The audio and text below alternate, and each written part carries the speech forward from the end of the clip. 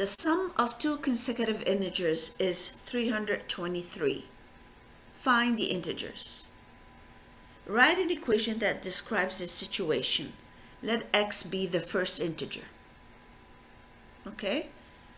So we have two consecutive integers. I don't know where I'm starting. So we're letting x be the first integer.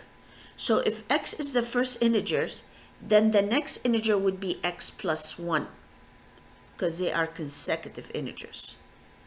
So the two integers are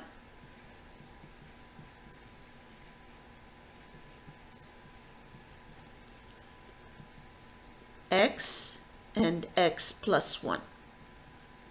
These are two consecutive integers. Now the sum of these integers is 323. How do we write an equation that describes that? Well, the sum, so it means I have both of them, x and x plus 1. Their sum is, which is equal, 323.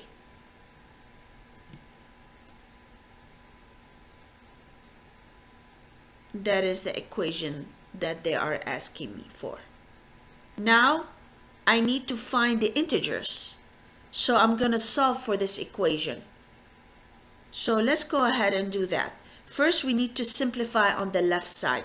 We can combine x plus x. X plus x is 2x plus 1 equals to 323.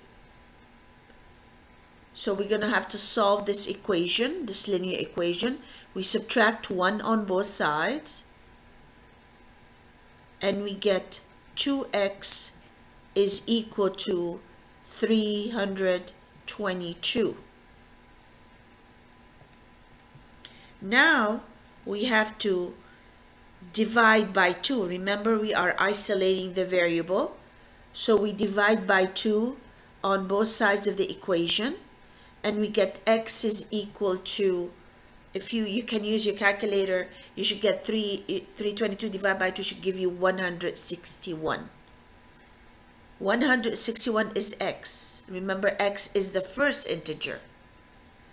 So what's the next integer? It would be x plus 1. So what do I have? The integers are